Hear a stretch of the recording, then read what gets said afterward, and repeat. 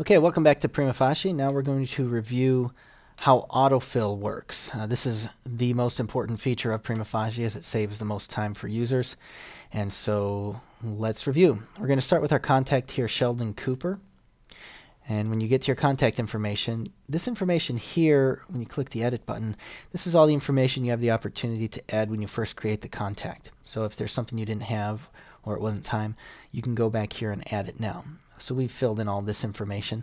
This is also where you're going to keep track of your priority dates for showing up in the main report on the main page.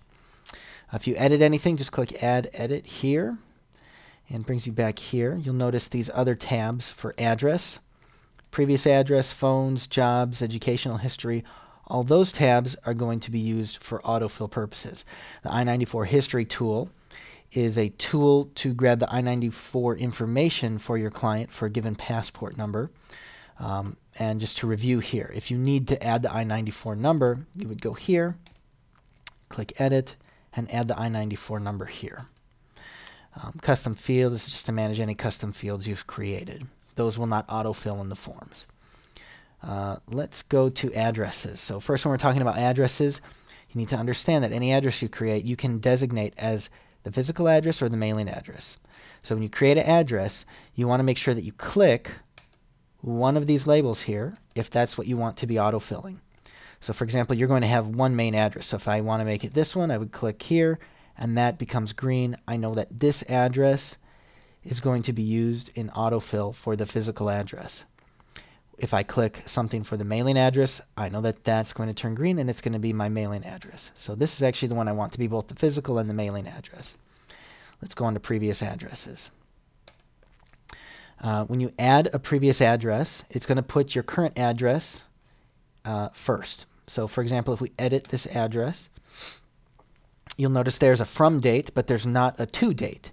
That's because if you're still living there, it's till present. And so when it goes to the forms like the G325, it'll say present here.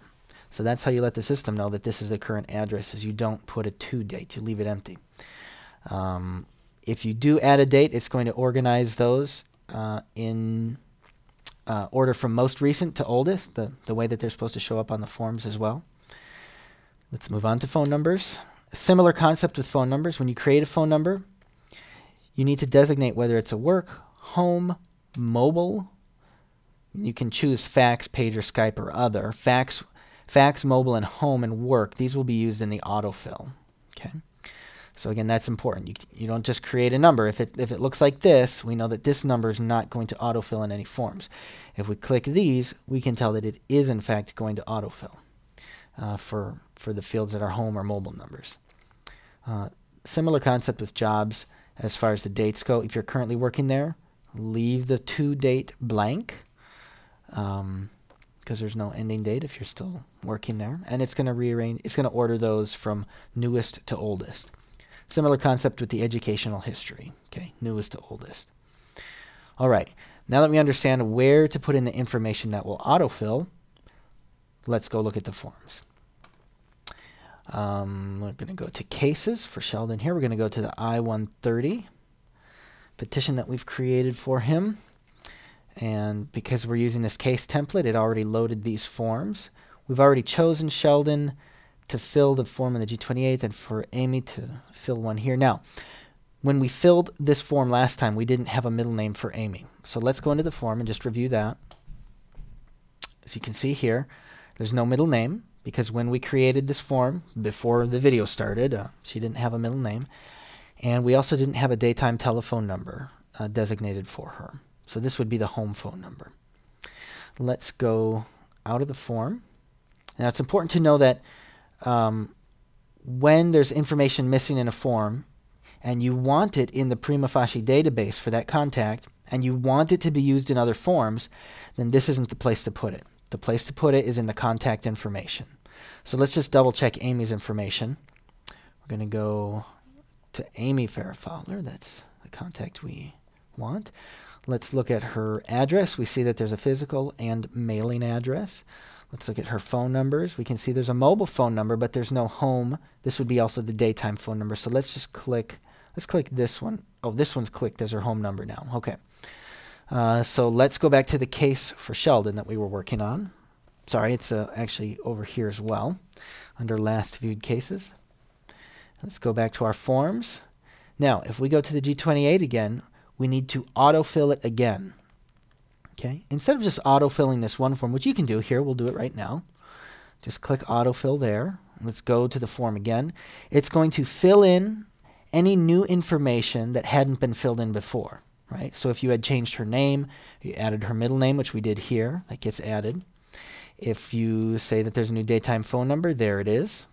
Okay, so it's there now. It'll do that. There's also this button here that says autofill all, and it'll re-autofill all of these forms. So if we had designated, let's put Amy here. We'll put Amy, yes, sorry, Sheldon there, Amy here, Sheldon there, Amy here. All right, so now we have all of our roles filled out for these individuals.